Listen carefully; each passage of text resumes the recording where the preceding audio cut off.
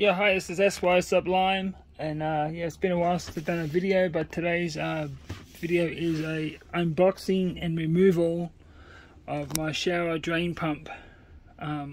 This is the old one that I've removed. This is the old Rule-O-Matic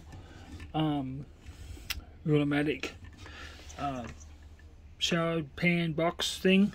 Anyway, the only reason I'm replacing it is there is a crack here. There's a crack there. It's here cracked, so therefore it's useless now. However, the pump and the float switch both still work, so I'm going to scavenge them out of there and keep them for something else. But today I went and bought the new Rule-O-Matic, the new one, shower drain box. This is the new one that they've come out with. It's a couple of people have been doing it on YouTube. So this is the new one, and so I just go outside. Yeah, look at that. All right, so I'm just gonna unbox it and pull it out. There's bubbles.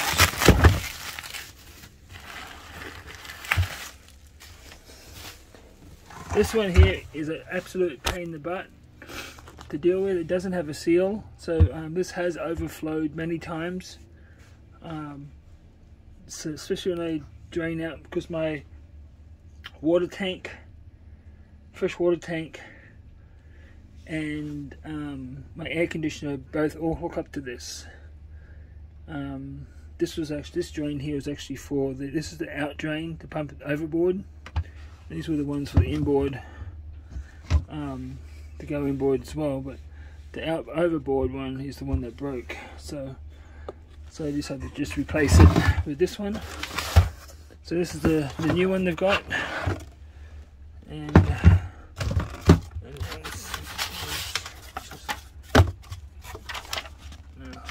more information. Anyway, whatever. So this is the new Rule shower box pan thing. So that's it there. I'm gonna drop it. So yeah, it's 12 volt, just as I need. So yeah, it's got the screw thread ports on the front, and then there's two others here that I can cut and hook onto. So I'll probably end up cutting all of those off. This is not an install video, this is an unboxing video, and I might do an install video next weekend. So look at our fittings. Stay still. This is the 1100 gallon model, 1100 gallons per hour. This last one was I think about 400, something like that. So they're the fittings I have, and float switch, pump, and the easy to move screen, which is too easy to move. So this old one was an absolute pain to get out. But anyway, so I'll just unbag these fittings. So anyway, so I've got it unboxed, and it's got a clip if you want to clip it from the back, from back here, which I can't do. So I'm just going to secure it to the sides here. So that's pretty much to throw that away. I don't know what this is for. Don't know what this does. So probably throw that away.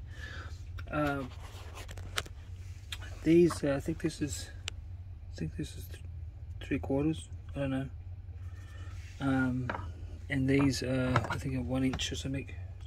But anyway, these are useless. These are too small, too big for the hoses I have. I'll probably throw those away. This one, probably throw this one away too, because actually I need two more 1/2 inch. This is for out.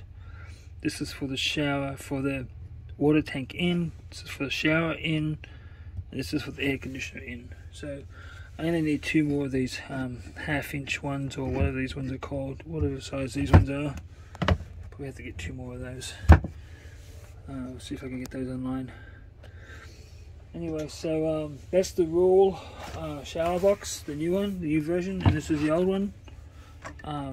So that's pretty much completes the unboxing of it. I might do a in my this is where my shower comes out at. The one there, the blue handle one, that's for the water tank. That one there is for the overboard, that's for the shower, and the air conditioner one is shoved underneath here for the air conditioner. I had a flood in my boat last night, so I think I'm just going to let the bilge dry out a bit, and then vacuum it and clean it all up, and then put it in maybe next weekend. Get this wood's all wet too, it's like saturated because of the somehow there was a leak somewhere. Oh, that's right, my water pump leaked. I have a water. I bought one of these Amarine water pumps. This here water pump here. These are terrible. Don't buy these. These are just terrible. This doesn't have no compression whatsoever. Look, this is so easy to come in and out. And so is this one too. Look, it's just no pressure on it whatsoever. These were leaking last night, like you wouldn't believe. This is the macerator pump for my toilet, and this is my overboard flow pump, so I can either drain out the